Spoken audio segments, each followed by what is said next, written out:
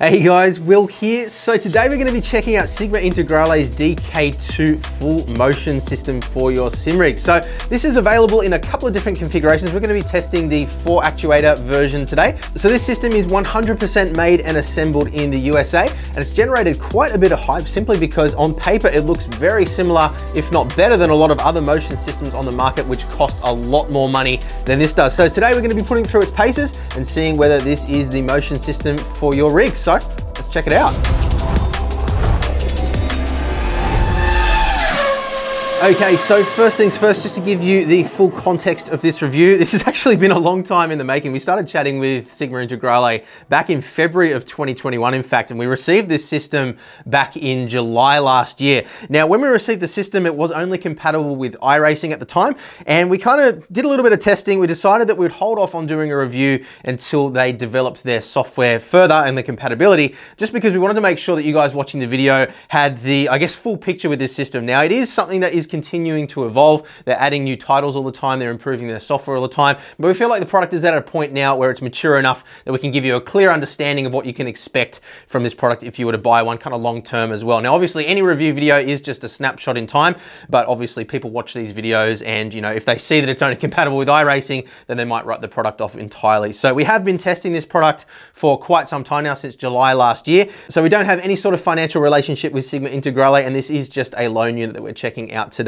So there are a couple of different configurations available with the DK2 system. They also do have a DK2 Plus system, which uses more powerful motors and gives you a little bit more aggressive feedback. We might be checking that out a little bit further on down the line. There's also a DK6 system available, which uses the same motors as in the DK2 Plus, but gives you 6 inches of travel rather than the 2 inch, which is available on the DK2 and the DK2 Plus. Now, the DK2, which we're looking at today, is also available in 2 different configurations: a 4 actuator system, which is what we're going to be looking at today, as well as a 3 actuator system, which places 1 on the front and 2 on the rear. And the 3 actuator system basically sacrifices a little bit in terms of performance, but does save you quite a bit of coin. So what we're talking about money, the DK2 4 actuator system comes in at $5,145 US. Obviously, you need to factor in shipping on top of that as well, depending on where you are in the world. The 3 actuator version, which we might do a separate video on later on down the track, comes in at $3,900 US. So it is quite a significant saving there. And while we're certainly not saying that that isn't a lot of money, if we compare it to something like a D-Box G34250i, which is what I run on my daily driver rig, that has 1.5 inches of travel as compared to the 2 inches of travel that we have with this system.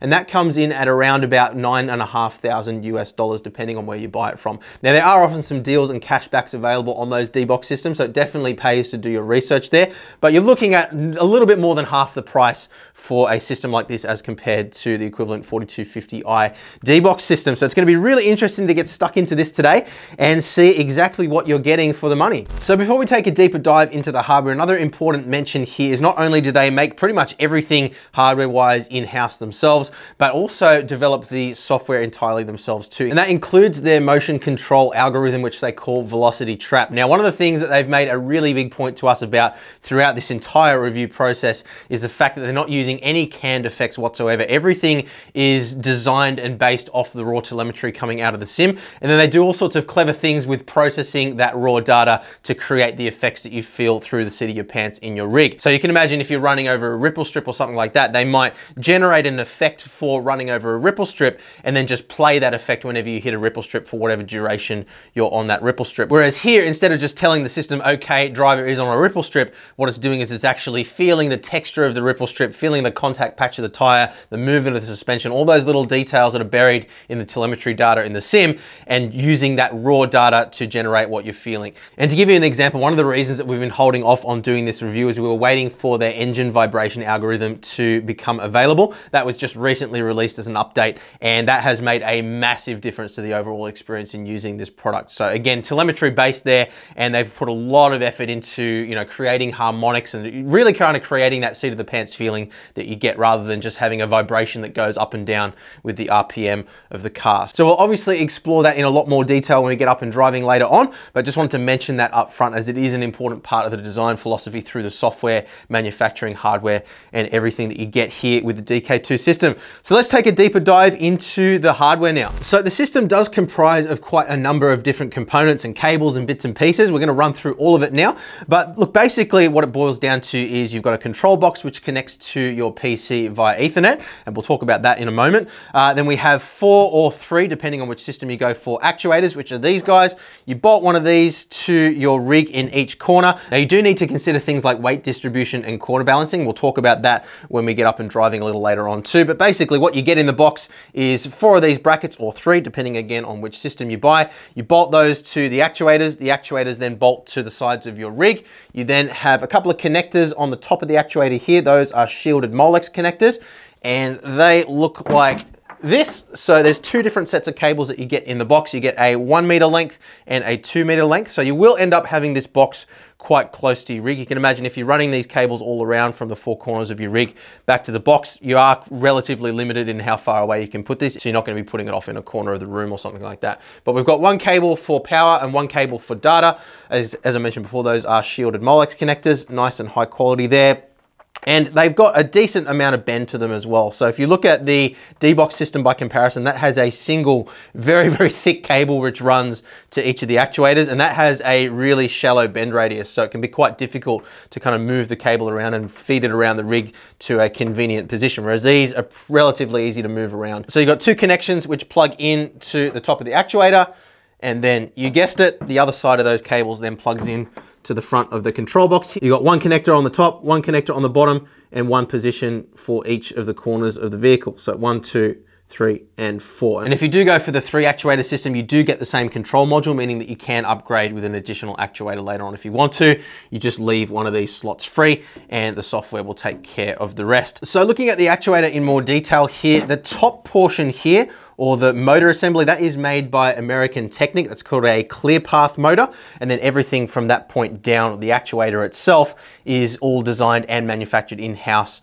by Sigma Integrale themselves. So the motor portion of the actuator and the power supply inside the control module, which we'll look at in a moment, both made by American Technic, and then everything else is made in-house by Sigma Integrale. So a few more details on these actuators. You'll notice on the top here, we do have a bit of a heat sink assembly here to increase the surface area and dissipate a little bit of heat from the control circuitry which sits on the top here. And one thing we did notice is that these do get quite warm in operation, not hot by any means, but definitely warm to the touch. You're not going to burn yourself or anything like that though, so that's not a concern. You can see inside this little flap here, there is a little USB micro connection. I believe that's going to be for flashing firmware or programming the circuitry on the motor itself, but it's not something that is necessary to connect to for the user. And there's also a little status LED in there as well to let you know what's going on with the motors. And if we look at the rest of the actuator here, we'll spin it around to the front. You can see the mounting surface basically just bolts directly onto 40 series profile. So you bolt directly onto the sides of your rig. And then we've got non-captive rubber feet here too. So you can see a rubber pad on the bottom, and then the actuator itself can actually float around inside that foot, which means the rig can move around a little bit and not bind up and cause problems in that regard. So there's a couple of different approaches to doing this kind of thing. It is important to note though that the D-Box system by default doesn't come with non-captive feet. It comes with little Teflon pads that you sit underneath. The non-captive feet, like what we have here as default, are an additional option for the D-Box system. So it's good to see little details like that which are included by default rather than being an additional expense should you need it. So the actuator housing and foot are both CNC machined with this kind of tumble finish here. Gives it a nice kind of industrial look. I mean, obviously that's going to be a subjective thing, but I actually think it looks quite classy and quite, quite cool. And the logo there, CNC machined in as well. Now, one of the important factors with these actuators is the 50mm piston here. Having a thick piston like this with tight tolerances between the bore or the outer layer and the piston or the inner layer means that you've got high tolerance for side load as well. So if you're needing to mount actuators in weird positions later on, or you've got a little bit of sideways load on it for some reason, you shouldn't have any increased issues with wear and tears. And this bolt goes into a little channel which is machined out on the flat edge of the piston here. And the way this actually travels up and down is the motor on top is spinning, and it can actually spin at 2,500 RPM, which is pretty impressive. And then as that spins, it raises and lowers the piston. So you can imagine it's actually trying to rotate all the time, and this kind of locks it in place. Now, to ensure smooth operation as well, you can see in the side here, and it's a little bit hard to see, there's a Teflon sleeve which actually wraps around the entire piston. You can see where that's located just on those 3 holes there.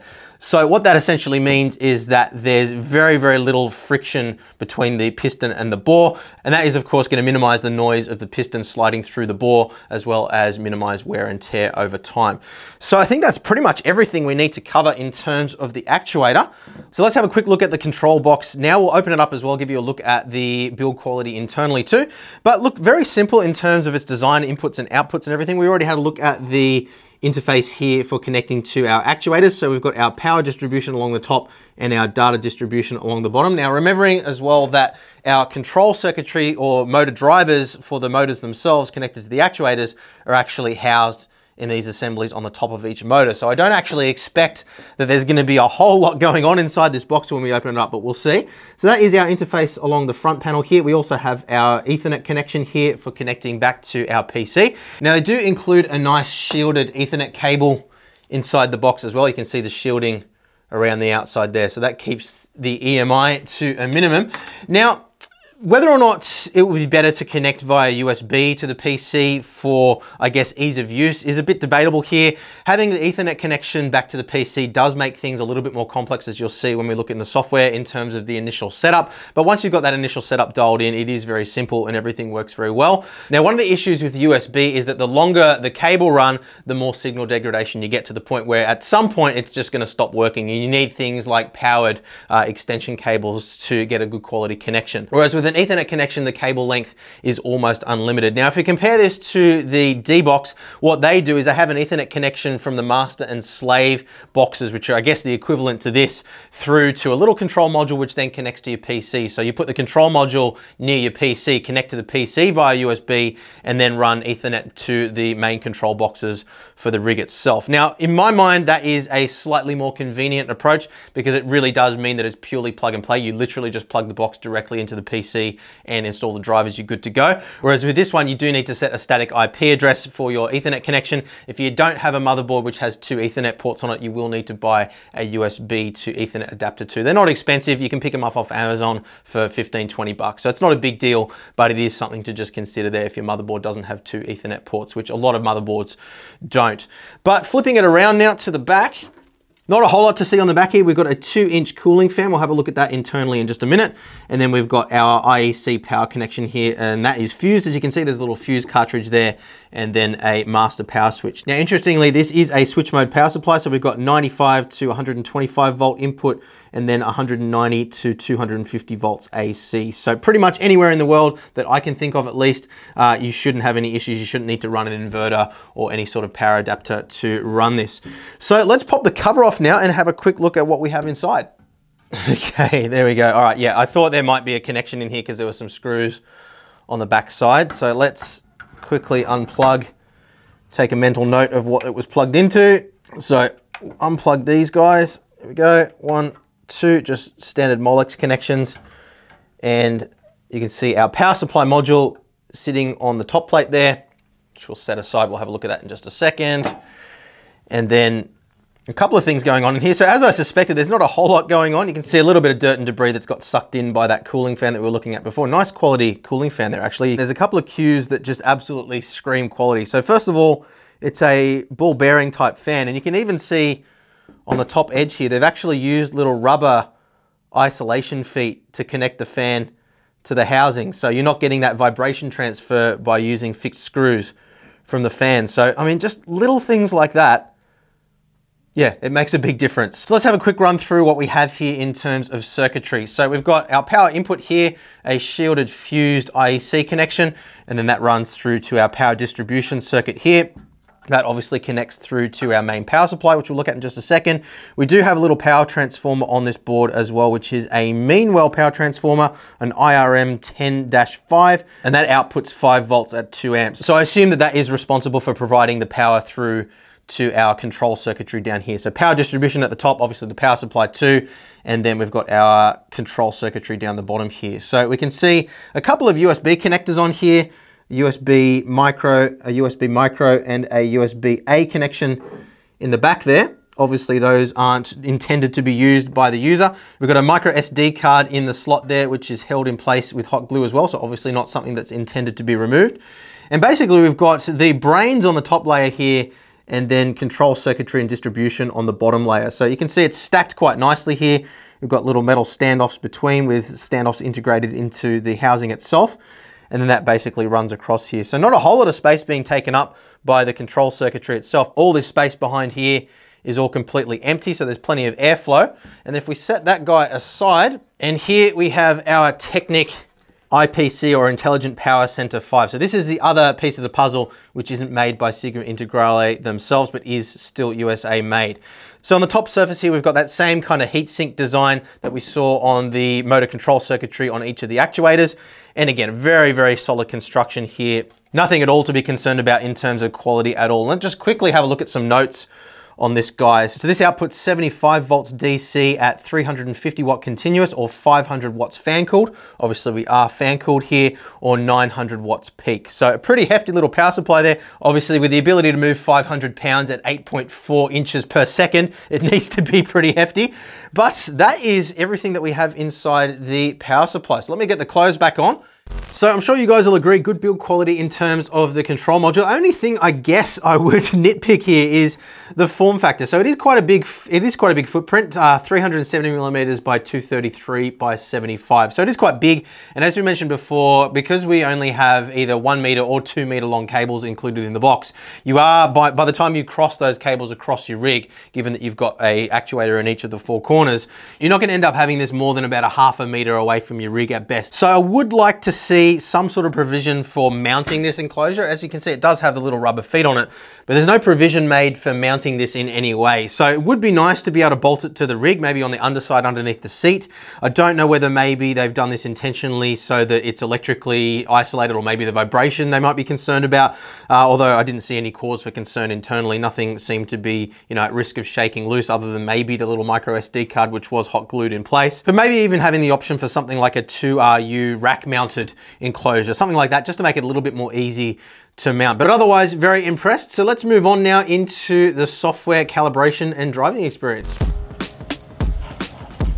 So we have the actuators mounted up on our Track Racer TR120 cockpit now. A couple of quick things to note here in terms of spacing. There's a whole bunch of documentation and best practices on the Sigma Integrale website, so definitely check that out. That'll certainly help you figure out what's going to be best for your particular rig. A couple of quick points to note here though. In the software you can see there is a configuration tool here where you input the spacing between front to rear and left to right, or right to left. And a couple of things to note with regards to the TR120 cockpit that we have this mounted on specifically. You can see it's a little narrower in the front than it is in the rear. So what we've done is we've actually added some extra profile on the front to make that spacing the same. So you can imagine if the rig was moving to the left, for example, and the actuators were slightly closer together on the front than what they are on the rear, you get a little bit of dip in the front as well. And obviously that's going to throw the software and how it's actually trying to do things a little bit out of whack as well. So we don't have an adjustment here for offset. We just have the measurement from front to rear and left to right. Now, best practice wise, and again, do check the website, what you generally want to try and have is relatively even weight distribution from front to rear, and as close to a perfect square as you possibly can as well. That's going to mean that the range of movement available front to back is the same as from left to right. As we've got it configured here, we do have a little bit more movement from left to right in terms of how much it's going to sway the cockpit, simply because we have a slightly larger distance from front to back than what we have from left to right. But the software will compensate for that, but any sort of compensation that you have to do there is going to restrict the movement in other areas. So you can imagine we've got a range of movement available in the actuators. If it's having to dial some of that movement out from some of the actuators to compensate for a non-perfect installation, then it is going to restrict the movement ever so slightly. So just one thing to be aware of there. You can see here we've got a switch for 3-post or 4-post. So there is a 3-post which uses just a single actuator on the front. Now the other thing we noted earlier is that it is an Ethernet connection back to your PC as well. So if you don't have 2 Ethernet ports, would recommend you don't run your PC off Wi-Fi just to free up the network port for this. Generally speaking, the experience with online gaming is better with a wired connection rather than Wi-Fi, just because of packet loss, jitter and things like that. But that's something for another video. So what we've done is we've actually connected the Sigma Integrale box back to the PC with a a USB to Ethernet dongle, and that all worked fine. All we needed to do here is just enter some static IP addresses, as you can see here. So we've gone into the properties here for our USB to network adapter, and we've just put in a static IP, but all the instructions are there in the manual, so we don't need to go into too much detail on that. Very simple to do, and we didn't have any problems at all with getting things up and running. So let's have a quick tour of the software now and take you through the basic configuration here. So I'm going to start off by clicking on preferences. All you can do is put your IP address of your PC on the LAN into this field here, and that will allow you to connect through to this software via a web app, which we'll look at in just a moment as well. That allows you to make adjustments on your phone, for example, on the fly without having to Alt-Tab out of your game, which is a really cool feature. Something that I hope that we'll see on D-Box before too long as well. We've got fields here for port for WebUI and gRPC. Shouldn't need to worry about changing those, and you can hit save there to make any changes that you make take effect. And then we've got available IP addresses here. You can see here, this is just the local IP and our Ethernet IP, or the IP address of our PC on our local area network. So you can see we've taken that IP and put it up in the top here. So simple there. So we'll click across to profiles now. And you'll remember at the start of the video, we mentioned how when this system was first sent to us, was only compatible with iRacing. Happy to report that since then, we now have a wide variety of different games which this works with, and they are adding new ones as well. So check their website and their Facebook page for the latest information there. But you can see here, we can select between AC, ACC, Automobilista 2, Dirt Rally 2, F1 2021, iRacing, Project Cars 2, Project Cars 3, R-Factor 2, Race Room, Racing Experience, and X-Plane is in beta 2. So they are starting to move into flight sim stuff as well, which is very exciting. So we can choose any one of those games. We also have the ability to load and save profiles too. So say, for example, you want to have multiple different custom profiles within a game for different cars, for example, you can do that. You can save them, you can send them to your friends to try out as well. So it's just basically you hit save as. It opens up a generic dialog box here, and you can load and save in the same manner here. You can see down on the bottom left here, we have a couple of status boxes here. You can see that the software is running and WebUI is running. If we click on the little QR code here, you can see it pops up with a QR code that we can scan to access this directly on our phone, as we mentioned before as well.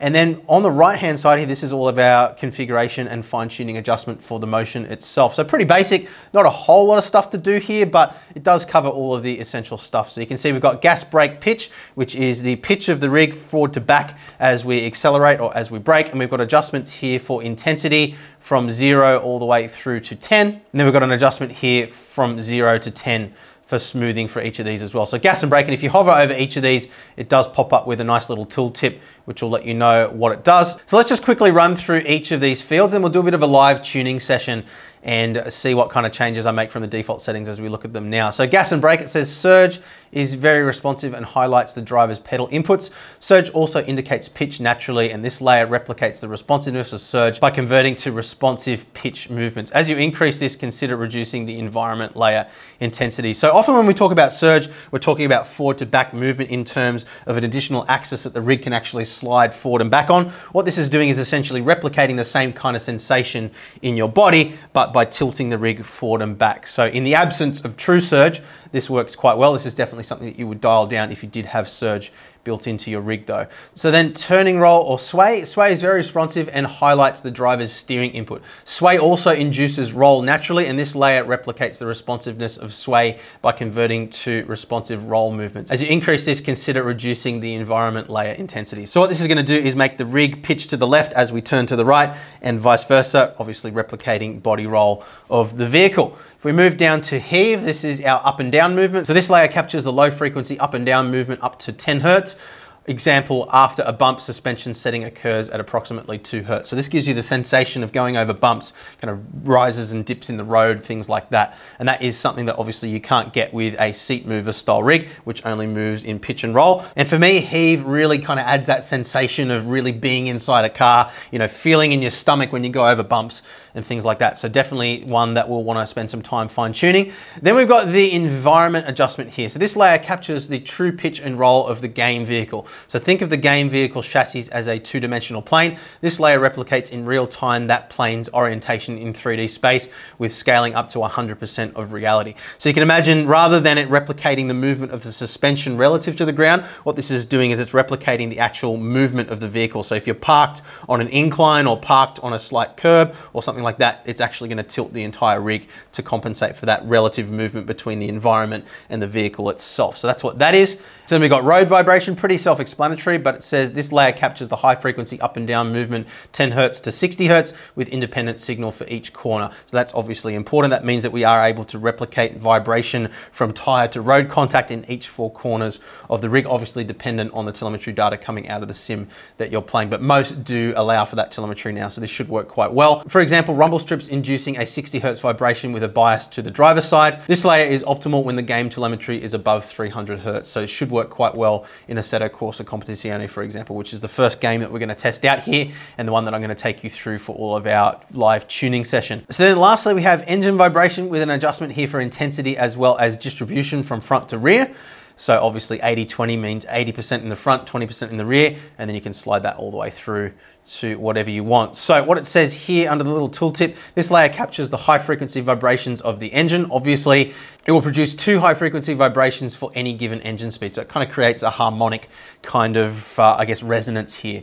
And I know that they put a lot of effort into this to sort of really try and make it feel genuine rather than just matching the frequency in the actuators to the RPM, for example. So it's definitely something that I'm looking forward to experiencing. And that is basically it. So what we're gonna do now is hit power on. That should activate the actuators. You should see me rising up on the screen now. So I'm gonna hit that. And the rig will raise up. There we go. So it doesn't feel, just with the movement like that, it doesn't feel quite as smooth as the D-Box 4250i does. It almost feels like a hydraulic system kind of lifting you up, whereas you could really kind of feel the vibration slightly as that moved up and down. So it's going to be interesting to see whether we get that same kind of robotic feel when we're driving in just a moment or not. But definitely a thing that I noticed different immediately there when we got up and running. But that is all up and running now. We've got Assetto Corsa Competizione profile running. So let's head out on the track now for a bit of a live tuning session. I'll get my phone up and running here as well so we can make changes on the fly on our phone.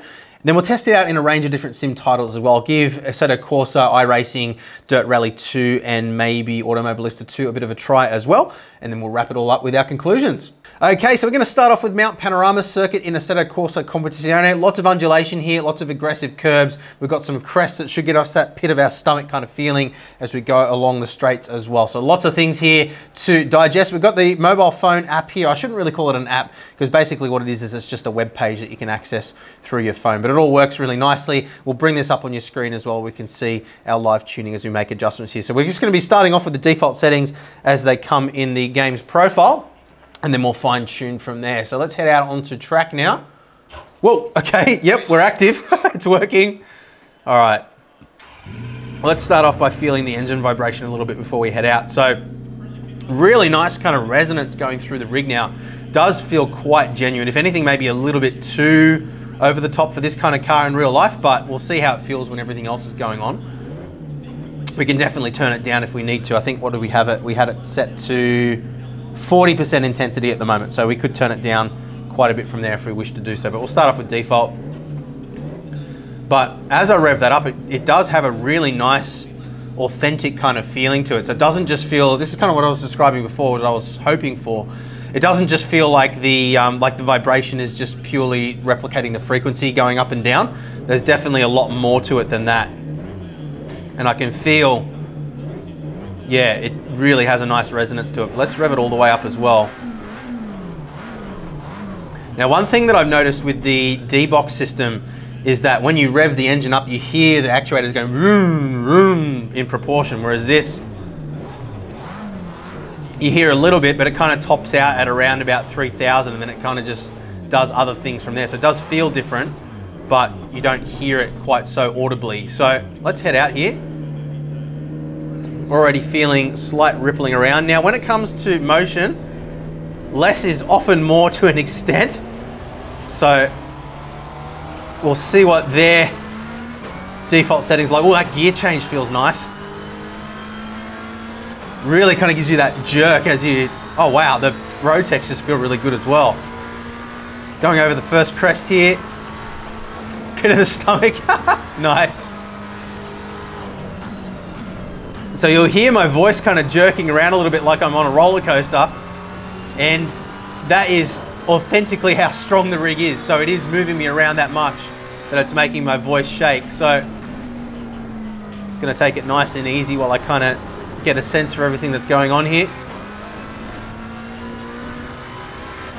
come up over the top of the hill, but in its default configuration, it does actually feel very good. I probably would turn down the side-to-side movement at least just a little bit. You kind of want to have your motion set, at least in my opinion, and everybody's going to have their own take on this, but in my opinion, you kind of want to have your motion set so that you get a sensation of what the car's doing, but you don't want it to be throwing you around all over the place to the point where it makes it actually more difficult to drive. So it's one of the benefits that we have with simulation is that you can kind of tweak things and fine-tune them to make you as fast as possible, whereas in the real world, you kind of just have to deal with the hand that you're dealt in terms of movement and bouncing around. And I mean, Formula One porpoising is a perfect example of this. You see how much they're moving around in the cabin. Obviously, if they were able to dial that out and not have that movement, they would. So if you want to, if your aim is to be as fast as possible, you can imagine if your rig is creating that porpoising, it's actually going to slow you down. So just an example there, but you can see just going down the straight here, how much movement there is, how much sensation. Whoa. They really have done a very good job here. Now, a couple of other little observations that I have as well, just driving around up on the curb. Wow, the curb sensation feels really good as well. And I will elaborate on some of these sensations more than just saying feels good in just a moment once I got my head around it. But it is a little more noisy than the D-Box system. You kind of get this rattling sound within the actuators themselves. I'm not sure exactly what that is. Must be something inherent in the design. But I noticed that when the actuators were winding up and winding down, we'll show you a clip of that in the conclusions, I think, just to give you a real sensation of how loud it is. It's not going to be the loudest thing on your rig for most people, I would say. But if you don't use headphones, you will definitely hear it. So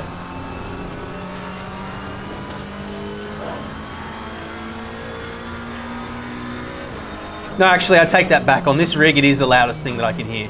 But that's okay. I mean, obviously, it's going to depend on the rig that you have. We are running the Husingville Ultimate Plus pedals here, which are very, very quiet pedals. But you do kind of get that rattling sound through the actuators. And we have gone over the entire rig to check that nothing's worked its way loose or anything like that as well. So that is all fine. But yeah, look, in terms of the default settings, it does feel very, very good. I think there's a couple of things that I want to try and smooth out a little bit. Remember, we do have those smoothing settings set to 0. So let's just get down onto Conrod straight again, and I'll make a couple of tweaks.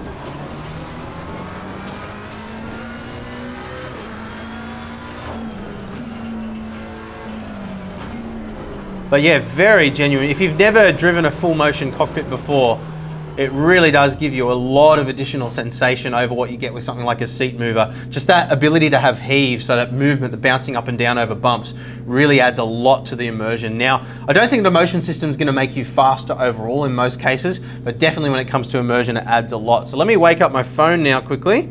So you can see here basically all the settings that we had before replicated on the screen without any of the other clutter, which isn't important in the context of what we're doing.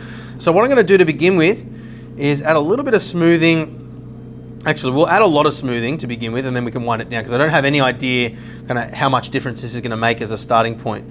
So I'm going to decrease my turning roll a little bit as well. I felt that was a little bit too much, and I'm going to wind that up to 5 as well. Just see how smooth this makes everything feel. Heave, I was pretty happy with, but I might wind that down 1 click for now. And again, set my smoothing to 5. Environment, so the relationship between the vehicle itself and the 3D environment, we're going to leave that on 5, increase our smoothing. Road vibrations I was happy with. Engine vibrations I felt could maybe be a little bit less, so I'm going to set that to 30, and I'm going to set the distribution here to 50-50 as well, see what kind of difference that makes. Now, it doesn't look like we've got a save button, so all of those changes should just take place immediately. I'll set the phone back down, and let's see what it feels like now. So definitely straight away I can feel that engine vibration is a little bit less than what it was before. In fact, I think that's probably a little bit too low. So I'm going to bump that back up to 40 again. I am feeling it more in the seat of my pants now that it's not distributed to the front. So I'm actually going to wind that all the way up and see how intense it is. Yeah, okay. So it's not hugely more intense winding it up to 100%. It's not like rattling me all over the place. I'm going to crank that down to 70-ish. Yeah, we'll go 70 for now. There we go.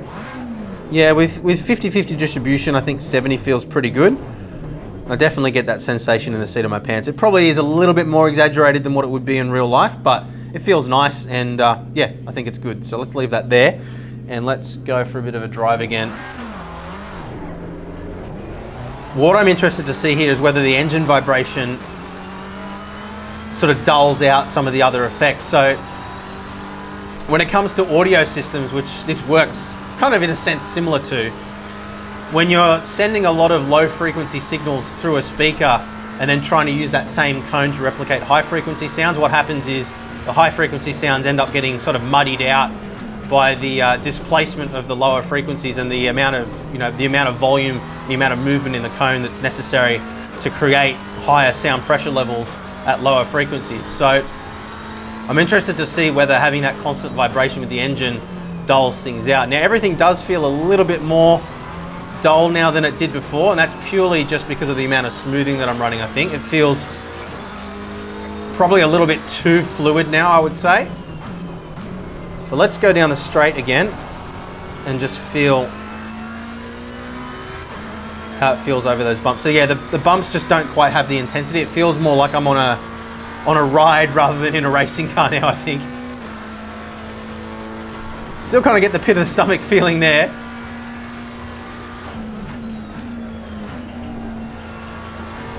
Curbs still feel pretty good. Yeah, that felt good.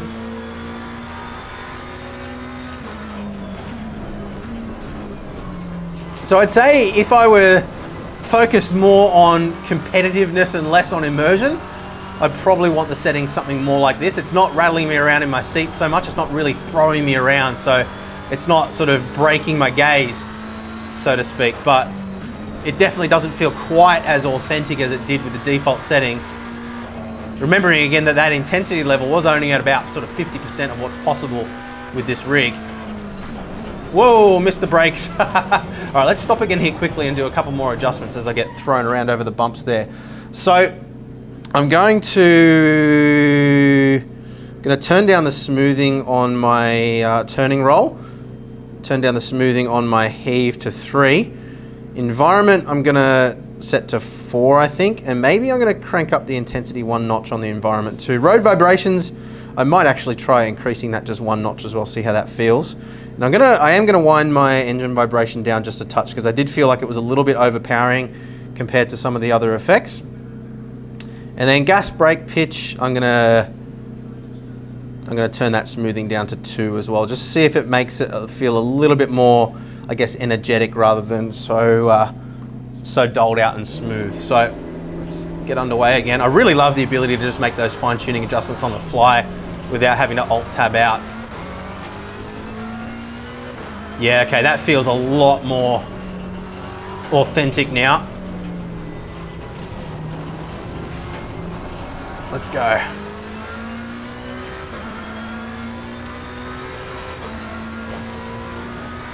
And what I would say is, like, I was concerned when we first powered up the rig, and I felt the texture in the rise and fall compared to the D-Box. I was a little bit concerned that the movement might feel quite robotic with this system, but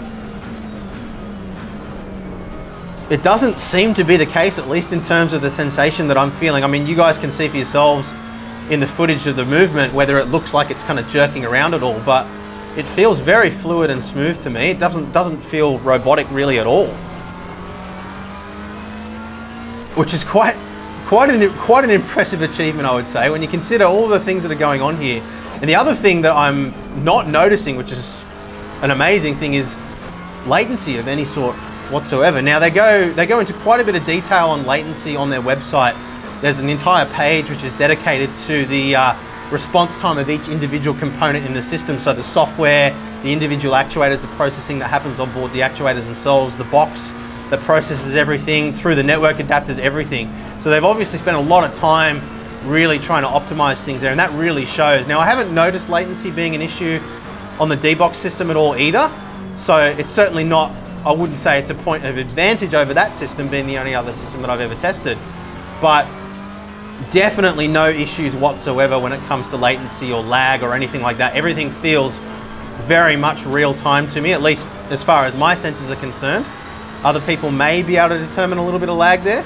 But obviously there is a little bit of lag there because the numbers tell you so, but not enough that I'm feeling it.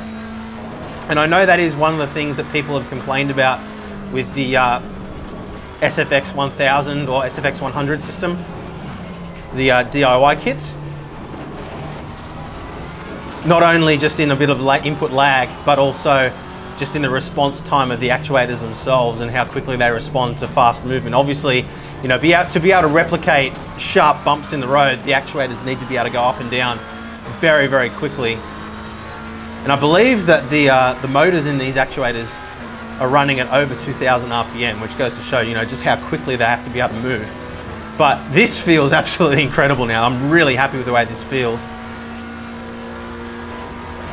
One thing I would like to see in the software is an overall intensity adjustment. So once you have everything dialed in relative to each other, having one slider that allows you to scale up or scale down the overall intensity of all the effects. That's one thing that I do find I use quite often in the D-Box software, just to allow me to wind things down for particular cars. Obviously some cars are going to have more movement in the suspension than others, and that does make a difference. So I would like to see them add that, just so you don't have to go through and kind of wind down every single slider to get to the level that you want when you're changing between different cars. But obviously you can save different profiles if you wish to do so.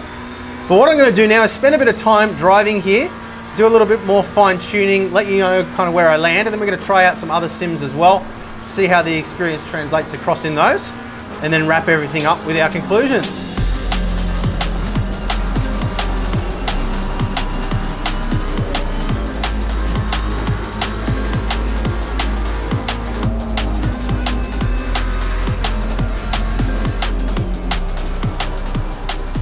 So I spent a little bit more time fine-tuning in Assetto Corsa Competizione just to get the most out of the system for what I like. And look, motion is a very subjective thing. Some people are going to prefer certain effects over others. What I sort of try to aim for in my experience over the last 9 months using a D-Box system is to try and sort of, I guess, get things that will enhance the driving experience, things that give me cues as to what's going on with the car and make me feel a little bit more in control and a little bit more connected to the car than I do with just a steering wheel and pedals, being that the steering wheel is usually the only thing that you can actually feel any sensation of what's going on with the car, and the rest of it is all just down to visual cues.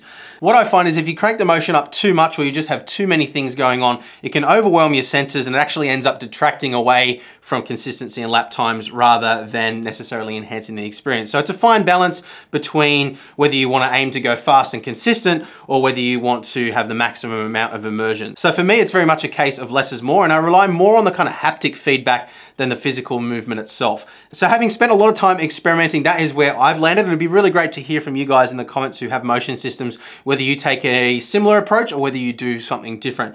But in Assetto Corsa Competizione, the thing that really jumped out to me was how good the curbs feel in particular. Really got a strong sensation of the car kind of coming up on the curbs, the texture of the ripple strips themselves, and even things like bumping over sausage curbs really gave a good sensation of what you're feeling in the vehicle. And an important thing to point out, I think, is that with a motion system, the aim should always be, again, in my opinion, to replicate what you're feeling in the seat of a car rather than actually replicating the movement of the car itself. So you're not trying to replicate the body roll and everything that goes on with the body relative to the environment. It's more just about trying to get that sensation of the seat of the pants feeling. And what I found is that I was deeply immersed in the experience, and yeah, it gave me everything that I needed to feel to sort of know what was going on with the car. And while it doesn't necessarily make me any faster than I was before, definitely added to that immersion and made the whole experience a lot more enjoyable.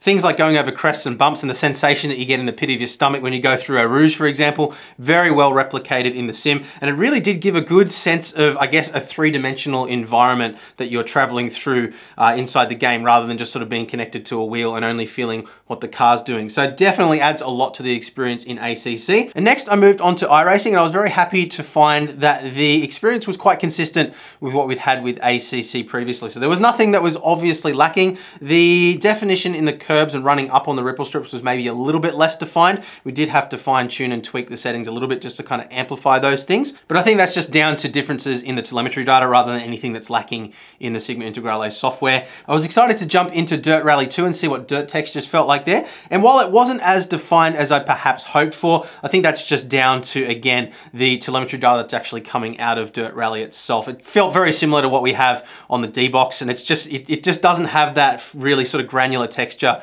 that you get in some of the more hardcore sim titles like ACC and iRacing, but still gave a good overall experience. Definitely gave you a strong sensation when you went off the main track and onto the sides, going through grass and stones and things like that. All felt good. And again, the body roll and sensations that you actually get through the body of the car into the seat of the pants is definitely enough to immerse you in the three-dimensional world and really sort of add to that overall driving experience.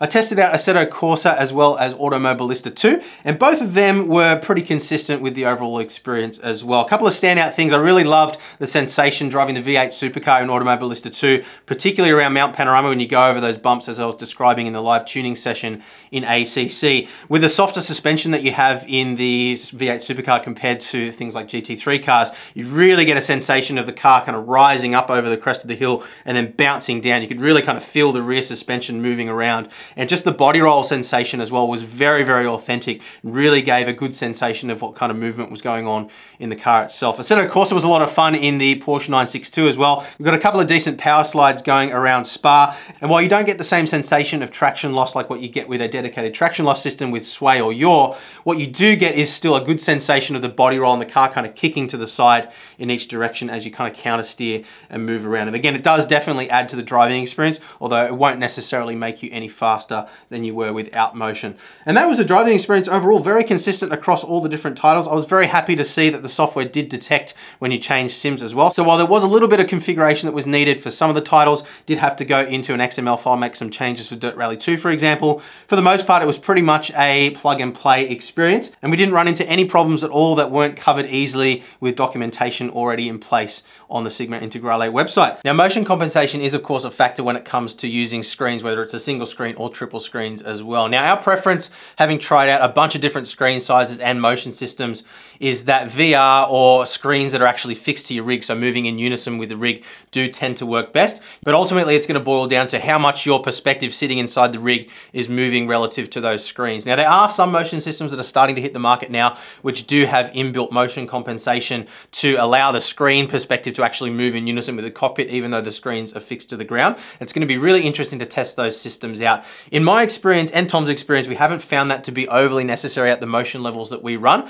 Ultimately, if your perspective relative to the dashboard inside the car is bouncing all over the place, it is going to make it harder to drive. And that, of course, goes for any motion system, not just the DK2. So as the first motion system that you spent any significant time with, how do you feel about the DK2? Oh, it's been so much fun having it on the system. It's a very, very enjoyable experience having it on. And right, yeah. I guess my first concern before installing it was that it might be really hard to install and hard to fine tune and get it going well, but it just wasn't the experience at all. It was so easy as, you know, any other sort of, you know, general peripheral installation kind of thing. I think it's one of those things that kind of, it seems really complex. It seems like it might be hard to sort of get the software set up, and you know, there isn't a whole lot of fine tuning sliders and things that are available with this, which is kind of good. Yeah, it does make it a little bit more accessible, I think. Yeah. But what I found, and I mean, let us know what your experience was like, but it didn't really take me a whole lot of time to sort of fine tune and sort of, I guess, come to grips with what I was doing. And no, and I definitely didn't feel like I was missing out on any, you know, changeable parameters or anything like that. I didn't feel like I needed to change more than I could. Yeah. So what they have there in the software is what you need, and it's easy to use, and it works well. It's good. Yeah, and the mobile thing, I keep on calling it an app. It's not an app. It's a page that's accessible within your local area network. So you put in your IP address on whatever device you want, and it just pops up. And I had my phone on a mount on the cockpit itself, so I could literally, while I was driving, just reach over and make changes. Slide things around. Really good. Yeah, little details like that definitely make a big difference, and I feel like they've really, you know, taken their time to really dial all that stuff in. I did have one major problem though. Yeah. My sim is on the top level of my house. Yep. And my son's bedroom is right underneath it. Yep. And this thing on the top story made the house rattle something savage.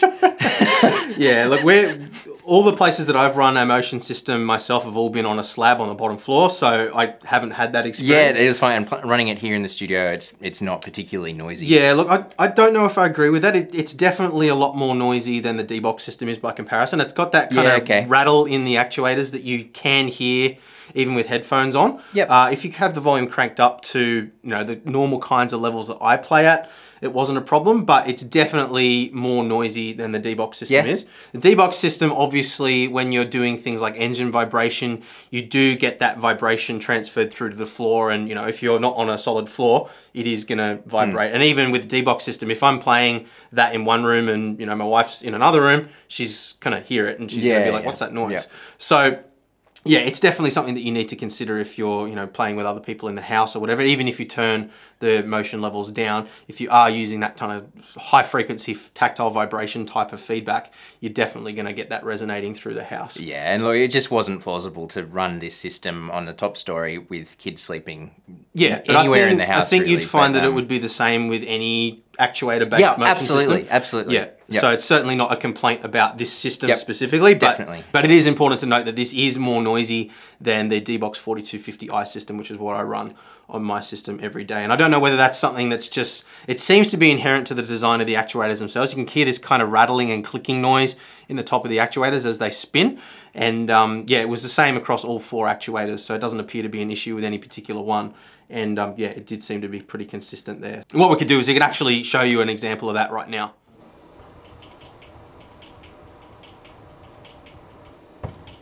So I guess the big question that a lot of people are going to have is, how does a system like this compare to some of the other options that are available on the market? We can only talk about ones that we've personally tested, so I'm going to compare it directly to the D-Box 4250i.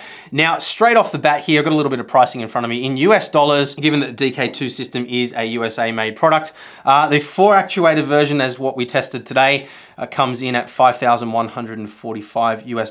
There is the option for a 3 actuator based system as well, which puts 1 at the front and 2 at the rear. That comes in quite a bit cheaper at $3,900 US. We haven't tested that configuration yet, so I'm not going to comment on that in today's video. But if you compare that to the D-Box 4250i system that I have on my daily driver rig, that system, if you buy it from SimLab, where we got our one from, comes in at equivalent $9,540 US. Now, there are deals available there. I know SimLab were offering, I don't know if they're still offering, a cashback on the P1X system. So if you buy it with the P1X, you get the P1X for free, or if you've already bought a P1X system, they give you a cashback for that rig. So it is going to end up being a little bit cheaper than that in most cases, but the price as it's stated on their website equates to $9,540 US compared with $5,145 for the DK2 system. So that is not an insignificant amount of money. Big amount of money. To put it in perspective, that's enough money to buy a car. Yeah. You could buy a car. In sim racing terms, it's enough money to buy a very high-end wheelbase, a nice wheel, and a decent set of pedals as well. So it's definitely a huge difference. And I honestly, other than the noise levels, I was honestly surprised at how close this came to the D-Box system in terms of the experience. I did definitely notice when we were going through calibration cycles and starting and stopping the system that when the D-Box system goes up and down in a linear fashion, it's definitely a lot smoother. I think I mentioned in the review that it feels almost hydraulic when it goes up and down, whereas this feels a lot more kind of mechanical. But when you're actually driving, it didn't feel it. Yeah, I agree. I mean, I find the D-Box feels very clinical.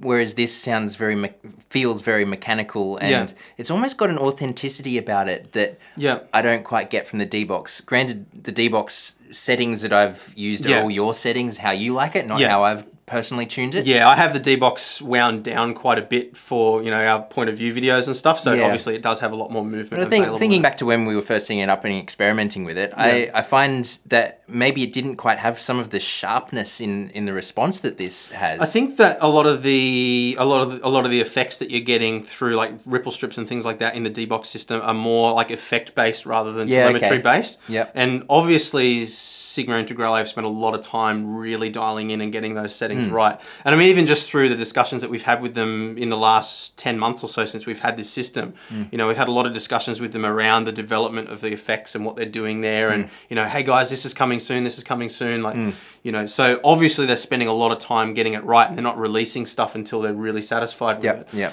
And it's also important to note as well that this is a system that has been developed specifically for sim racing, whereas D-Box isn't focused primarily on sim racing. They make all sorts of systems for cinema and you know, stuff like that. So, you know, they're a very passionate group of people. Definitely. From the conversations we've been having, they just love what they're doing, which is so cool to see. So another thing that I was really interested to see is the build quality of this compared to the far more expensive D-Box system as well. And, you know, while there are a couple of obvious things that, you know, aren't quite built to the same level as with the D-Box system, you've got the big, thick cables that are integrated with all that shielding on the D-Box, for example. But I felt like this certainly wasn't poor quality by comparison. I felt like everything you needed was kind of there. We didn't have any problems with interference or anything like that. No.